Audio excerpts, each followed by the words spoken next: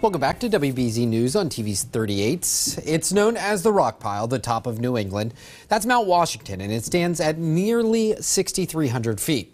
Our next weather chief meteorologist Eric Fisher traveled up today, and I caught up with him on the summit. Gotta ask, how was the ride up?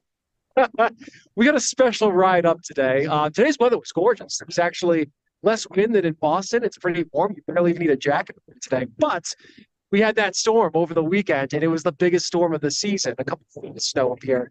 The drifting was nuts. And usually it takes about an hour and a half to 2 hours. It took us 7.5 hours in the snow today to get it. And at least you have a beautiful sunset, it looks like, that you're going to be seeing here in a little bit. Tell people why you're actually at the summit of Mount Washington.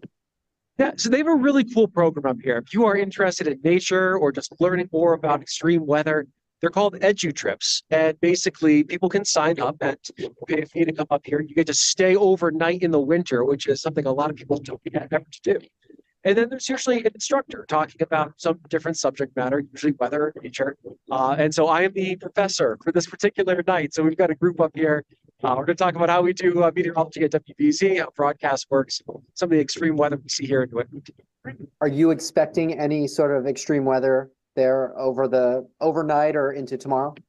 No, it was over the weekend. Actually, this trip got postponed. It was supposed to be a couple weeks ago. And when we were supposed to have it was the day of the strongest wind of the entire cold season. They got us to do 150 miles an hour, which today's ride was tough, but that ride is impossible.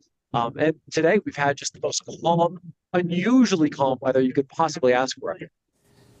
In talking with Eric, it felt like he was in heaven. And it sounds he was closer like to heaven too. Yeah. But beautiful stuff.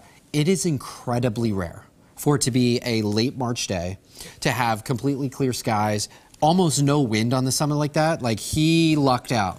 And imagine how fun it is to learn about that. You learn about weather there from him. Like weather is pretty interesting in general, but to do it there. Yeah. And if there is a professor that you want to learn from, it's Eric Fisher. I learned from Eric Fisher. He's our professor here at WBZ. I want to take you outside. Right now it's 30 degrees. Again, the home of the world's worst weather. Sometimes it can be blowing, as Eric mentioned, 150 miles an hour, wind chills 50 below. Not the case right now. He also mentioned the trip up. It took him 7.5 hours in a snowcat. The reason for that, they picked up quite a bit of snow in New Hampshire with this past weekend storm. They picked up 20 to 30 inches of snow, and a lot of snow drifts blew over that auto road, and they literally had to plow them up. So it took them a while to do so.